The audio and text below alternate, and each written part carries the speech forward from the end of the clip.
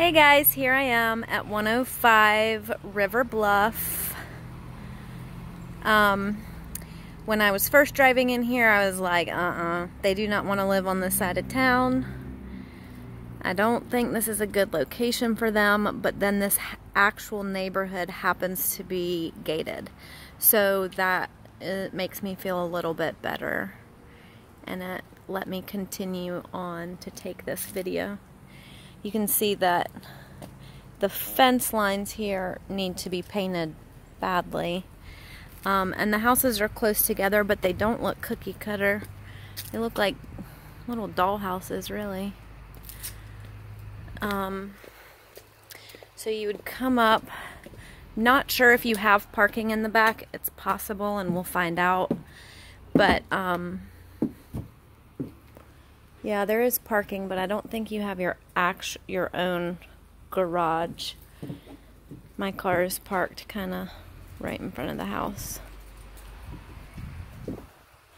Alright, so walking in, you've got your living room to the left, your steps this direction, coat closet here.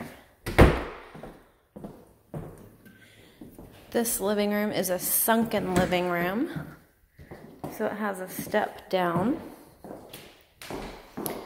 It's got tall ceilings.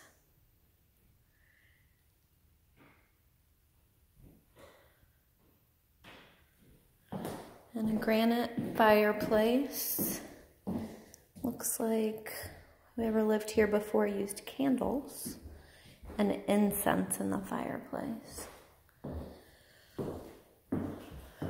Guess this might be the dining room right here.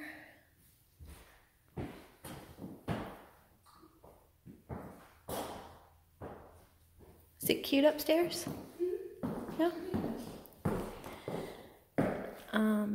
We'll go around this way to get to the kitchen.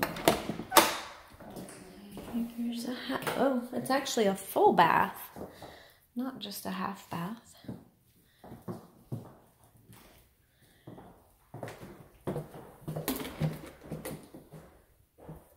Under the step storage, and there's the water heater.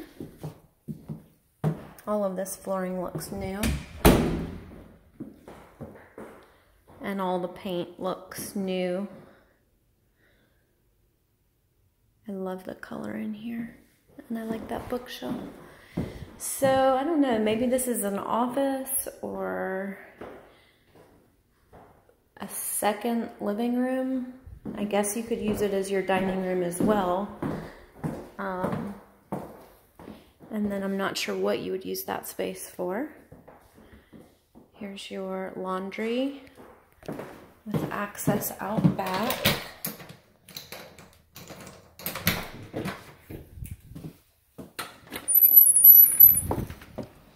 So out back you just have a little storage shed that matches the house, and then you do have a private parking spot here, so that's good to know.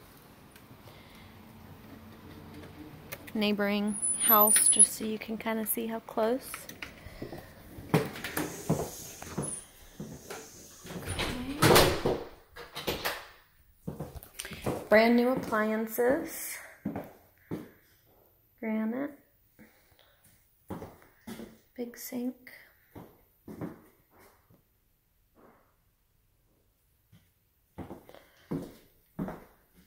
So yeah, maybe you could make this like a second living room or an office, since you do have that other room back there that could be used as a dining room as well.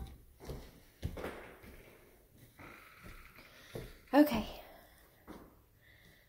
From the steps, it's an open staircase. And you can go that direction. There's a door in front of you, or you can go left to one of the bedrooms.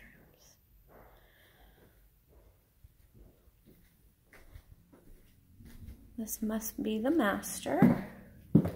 Maybe. Nope, it's Jack and Jill. So this bedroom doesn't have a walk-in closet, but it is Jack and Jill bathroom. It has its own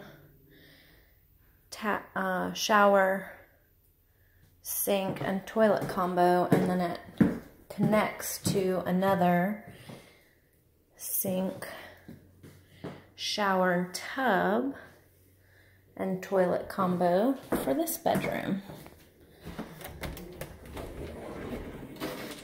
So you've got 2 closets here. They're not walk-in.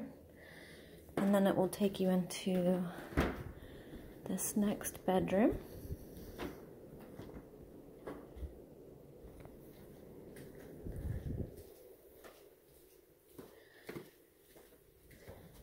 And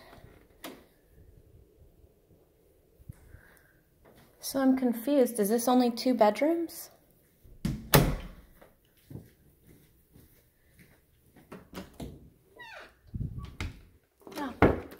So upstairs you only have 2 bedrooms and both of them connect with the bathrooms. It's a little bit different floor plan. All right, I'm going to get this video loaded and sent over to you.